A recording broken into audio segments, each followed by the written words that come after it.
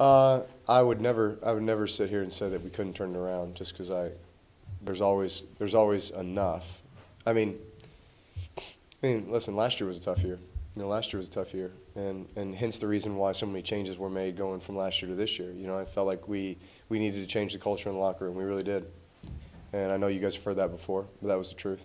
But still, you feel like there's enough good things, that we can find a way. We'll find a way. I'm the Scott Fujita called me annoyingly optimistic at one point. So maybe I am, but I'm the eternal optimist, always feeling like, things are happening for a reason if you're facing some adversity, and it's there to kind of make you stronger, and our best is yet to come, and it's going to happen for us if we just keep doing the right things. If there was someone in the locker room that didn't feel that way, not just this year, any year, can you survive in the NFL if you well, it's hard if to. you're not that positive all the time?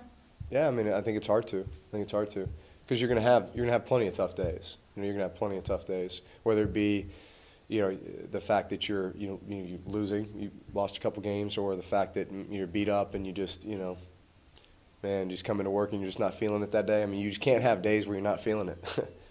you gotta find a way to put your best foot forward every day and get a little bit better.